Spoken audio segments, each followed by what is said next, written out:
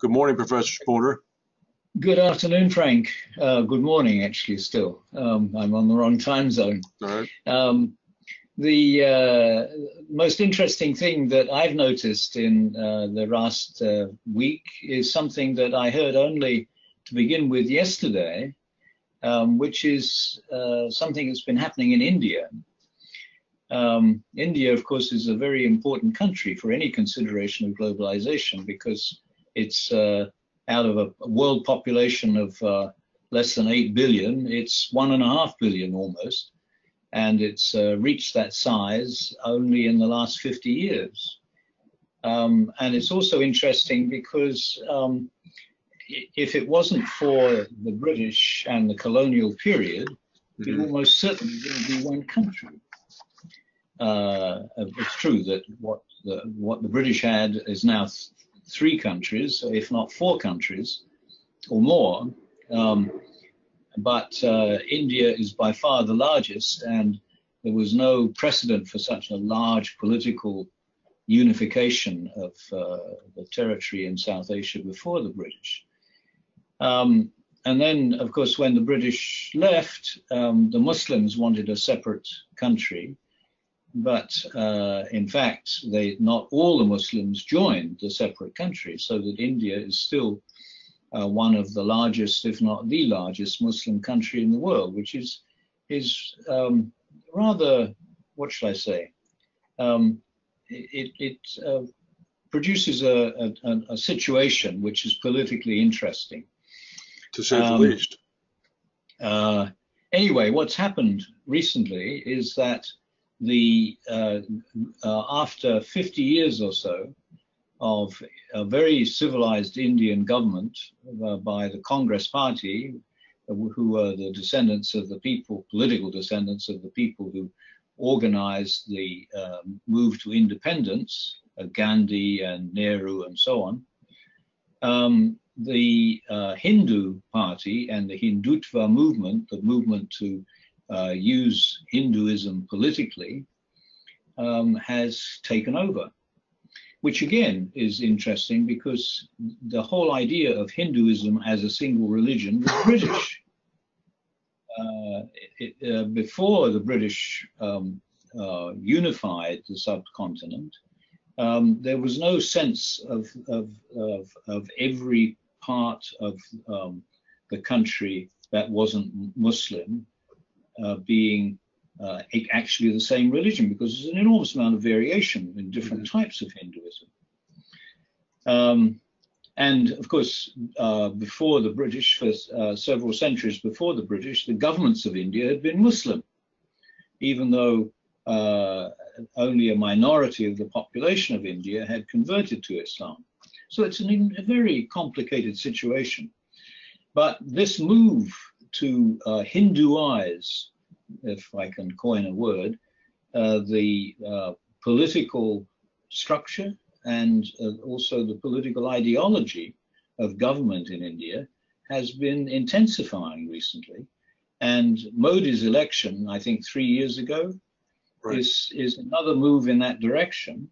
And what happened just recently is that the new president of the country, which is basically a symbolic position, but simply because of its symbolism is significant, is a supporter of Modi, and similarly a fairly aggressive promoter of the Hindu ideological position on India.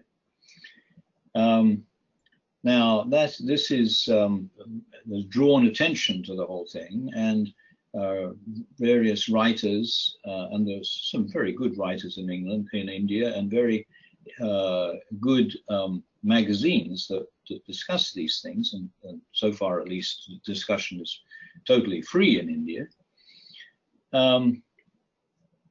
is pointing all this out and showing that gradually the possibility of a secular state which is free for all minorities and doesn't prejudice one group against another group in any way is disappearing. which completely changes the political and cultural character of India. Now, why is this? What's this got to do with globalization? Well, we've talked about identity problems before, and the fact that as the numbers of people continue to increase, the old identities don't work anymore, and gradually more and more people are not quite sure where they fit into society. And I think that an increasing number of countries are moving towards policies like this that intensify their sense of their national identity. And after all, the whole idea of national identity is fake. We began it in Europe, and then we imposed it on the rest of the world. Finally, on all the rest of the world in 1945 with the development of the United Nations. And in fact, there's no country anywhere in the world which is populated entirely by people of a single national descent in some way. But it did do a lot for identity at the time, and gradually that sense of identity, being part of a nation which has a place in the world, is a much simpler way of looking at the world than seeing the world as an area of increasing number of people, soon to be probably 10 billion, where it's not clear how anybody fits in with anybody else. Apart from India, you can see the similar things going on in other places, like the One China policy. One wonders sometimes whether North Korea isn't motivated partly by the same problem. There have been increasing numbers of situations in Europe where national identities are not in conflict with local identities. It started with Belgium in the 70s. Africa, of course, where the whole idea is very new, has probably the biggest problems in countries like the Congo. So I think what we're watching in India is the beginning of something that's happening in other places. And then, very interestingly, last night there was a concert performance of a famous musician from India in London, whose name is Muslim. It's Rahman, I think. I can't remember what the whole name is. And he sings both in Hindi and in Tamil. And halfway through the concert, half of the audience, if not, I think more than half of the audience, got up, turned their backs, and walked out, even though he's an extremely popular musician. And the reason that was given afterwards in the social media discussion that developed was that he sang too many Telugu songs or Tamil songs, and not enough Hindi songs, and they were all went there for the Hindi songs. So I mean, this has been a problem in India ever since 1947, that English was the language under the British, and English is still the language which is the national, for most national interaction, but nevertheless on a more local level, there's this struggle against whose language is more important than which other languages. Well, let me ask you. I mean, what we have seen in the past is strong leaders frequently seek to adopt this national identity as part of the tool of their subjugation efforts, if you will, of their country. And you would agree with that, right? Yeah. All right. Now, I would think that perhaps certainly subjugation might be too strong a word with Modi, but let's face it. I mean, we're talking about India with how many different languages, how many different ethnic groups. It's a really, really different place. So some method, if it's Hindu, if it's Muslim, if it's Buddhist, some method that is going to serve to sort of wheel together all of that and move it in a direction of economic prosperity. I mean, that would be a very helpful tool for any serious leader, I would think. But strange part of this is that what got Modi elected was his promise to focus on development and improve the economy, and he's done none of that. It's all been focused on Hindutva, and one would have thought that that would make him unpopular now, but it seems to have made him more popular with the Hindu majority. And they've forgotten about the fact that they wanted development in the first place. Well, let me ask you another question. Muslim uprising and riots are not foreign events in India. I mean, we know that hundreds and hundreds of people have been killed in just the past 10 years that I could think of, a substantial Muslim uprising in Gujarat. So, I mean, there's been special problems in Modi's own district in Gujarat. Correct. So, I mean, where's the outrage, so to speak? Why is it being muted? Well, I think that the Muslims are feeling more and more at a disadvantage and losing hope and not protesting. And I actually have a number of interesting Muslim friends in India, but I haven't been able to contact them and find out what they think about what's going on. It would be interesting to hear what their thoughts are, because even I've noticed it from here that there does seem to be a bit of a Hindu nationalism. That it's sort of a top-down kind of Hindu nationalism, isn't it?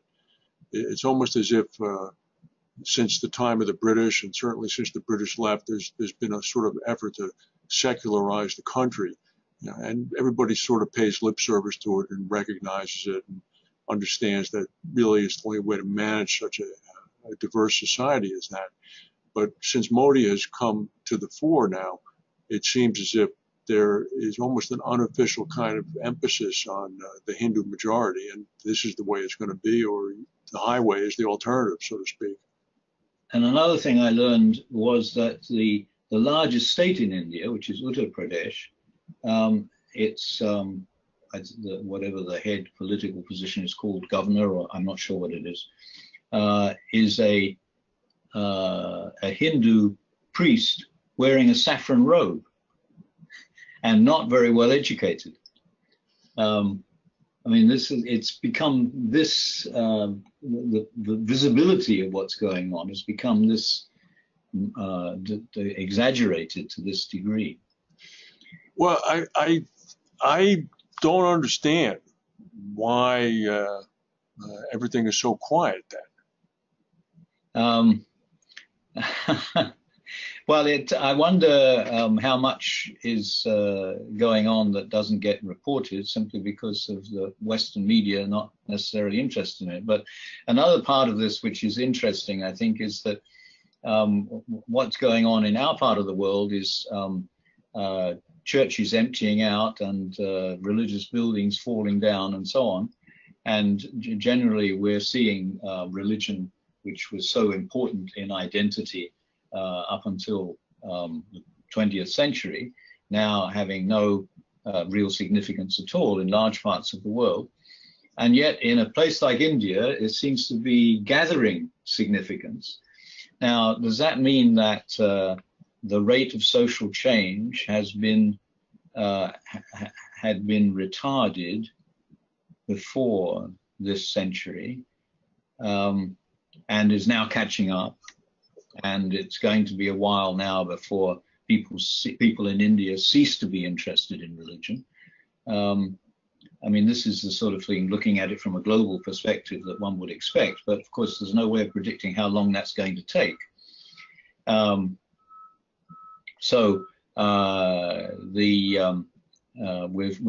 also waiting for interest in Islam to become less significant in Muslim countries. And it's beginning to happen, especially in the more urban Muslim countries like Iran. And so I would, I mean, religion has been such an important part of historical identity that I would imagine that this is part of the larger global process. So what may happen is eventually this kind of religious nationalism ultimately could atrophy. Yeah. Interesting. I mean, we've always said that globalization is a long-term process, and very long term. A lot of things happen that aren't so good, as well as other things that are so good. And of course, the most important thing is more human minds coming together in interaction with each other, and a higher degree of collective learning, which increases our ability to innovate and do more interesting things. To some extent, Hindutva is producing that. That is, it's bringing together all the Hindus of this large country in a way that they were never brought together before. But it's going to take some time before we get beyond that stage, and it opens up into bringing in all the people who had not been classified as Hindus. Maybe they'll themselves realize that Hinduism was a British idea in the first place. So it's going to be very interesting to watch it unfold, that's for sure. So, all right. Well, thank you very much, Professor Smoter. We'll look forward to our next conversation. Good.